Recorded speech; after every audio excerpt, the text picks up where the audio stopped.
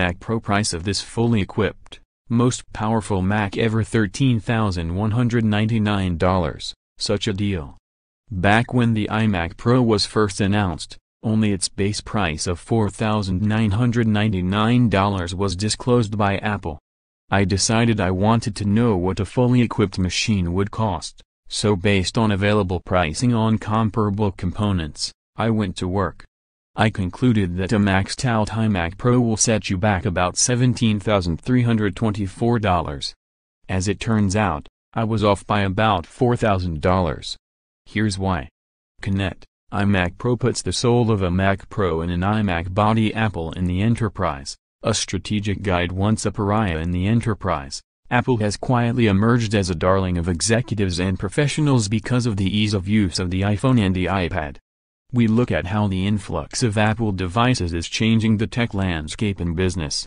Read more. I divided the cost elements into 5 categories: the base machine, jumping CPUs from 8 to 18 cores, jumping RAM from 32 GB to 128 GB, updating video, and going from 1 TB of flash storage to 4 TB. Let's start with the base machine. The base $4,999 machine specs remain the same. A base configuration gets you a 3.2 GHz 8-core Intel Xeon W processor, with a turbo boost up to 4.2 GHz.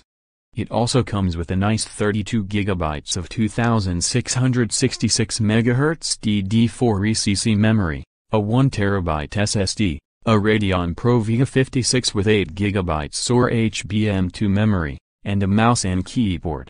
Processor upgrade to the max. Although the base 8-core machine comes as part of the base machine's price, an upgrade to the top-of-the-line 2.3 GHz 18-core processor will cost an additional $2,400.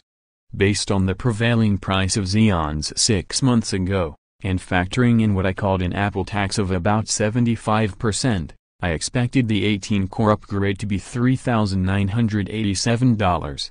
I was off by more than $1,500. RAM upgrade to the max. Another place where Apple has historically had a pretty high markup is in RAM. I predicted going from 32 GB to 128 GB would cost $2,691. Here, I was really close.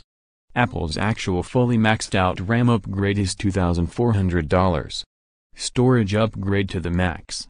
Next, I looked at the cost of flash storage. I've been very impressed by the speed of Apple's flash-based storage systems.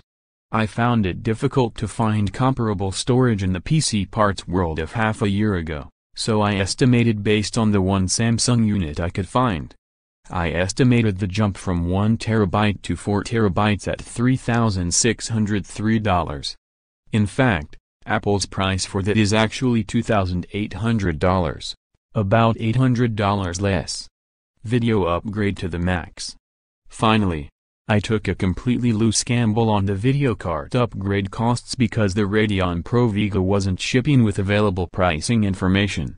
So I based my estimates off of the NVIDIA GTX Titan X, and then tried to guesstimate what the price premium for HBM2 RAM was going to be. Although very much a spitballing guess, I estimated the upgrade from Pro Vega 56 to Pro Vega 64 and 8 GB video RAM to 16 GB video RAM to cost $2,044.